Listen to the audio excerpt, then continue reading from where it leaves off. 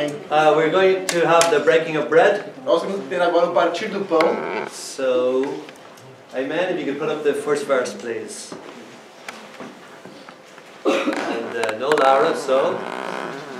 E de Jesus Cristo, que é a testemunha fiel, o primogênito dentre os mortos e o soberano dos reis da terra. Ele que nos ama e nos libertou dos nossos pecados por meio do seu sangue. Amen. We'll stop there. It's talking about Jesus Christ. Está falando sobre Jesus Cristo.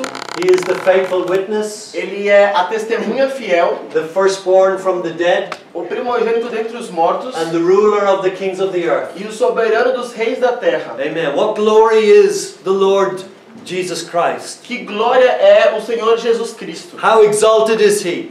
Quão exaltado Ele é. And what a privilege it is to have Him as our Savior. E qual o privilégio que nós temos de tê-lo como um Salvador. And as our Lord. E como nosso Senhor. Amen. But Amém. not only is He an exalted person, mas não somente Ele é uma pessoa exaltada, but He has done something wonderful.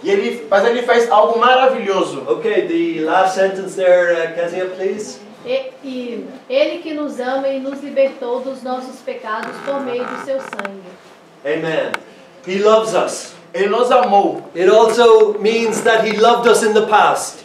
Ele nos ama e também significa que Ele nos amou no passado. But Jesus' love for His people, mas o amor de Deus pelo seu povo, never changes. Nunca muda. It's everlasting. É eterno. And it will last forever. E irá durar para sempre. Amen. Do you know this love? Você conhece este amor? Do you know that Jesus Christ loves you? Você sabe que Jesus te ama? He loved you when He died for you. Ele te amou quando Ele morreu por você. He loved you when you were sinning against Him. Ele te amou quando você pecava contra Ele. But He still loves you. Mas Ele ainda te ama. And He will never stop loving you. Ele nunca parará de te amar. Amen. Amém. Also it says He has freed us from our sins by His blood. Aqui também diz que Ele nos libertou dos nossos pecados pelo seu sangue. Amen.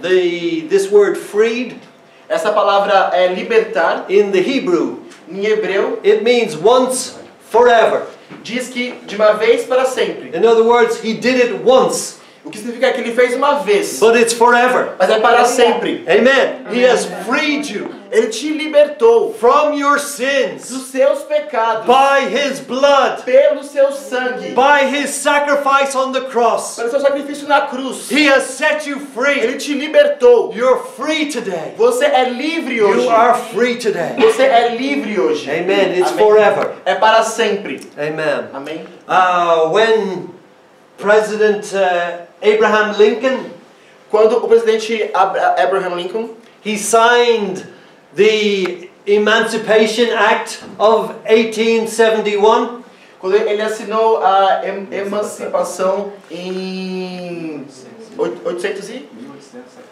1871, to set slaves free in North America. Para libertar os escravos na América do Norte. As soon as he signed it, assim que ele assinou, they were free. Eles estavam livres. Most of them took their freedom.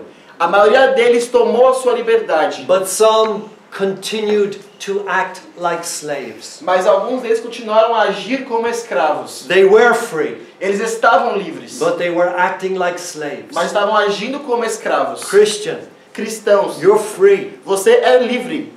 And if you're acting like a slave, se você age como um escravo, this is your fault. É a tua culpa. You have been set free. Você foi liberto. The blood of Jesus, o sangue de Jesus, is more powerful. É mais poderoso than any sin. Do que qualquer pecado. You have been set free. Você foi liberto. Amen. Amém. Use your freedom. Use a tua liberdade. Rejoice in your freedom. Alegre-se na tua liberdade. Act as free men and free women. Haja como um homem ou uma mulher livre. Choose righteousness. Escolha a justiça. Choose holiness. Escolha a santidade. Jesus has set you free. Jesus te libertou. By His blood. Pelo seu sangue. Amen. We are going to take the bread and the wine now. Nós teremos agora o pão e o vinho. It's a time to celebrate. É um tempo para celebrar your freedom. A tua liberdade. Amen. But this is a serious thing. Mas isso é uma coisa muito séria. Don't take the bread and the wine in a light manner. Não pegue o pão e o vinho de uma maneira indigna.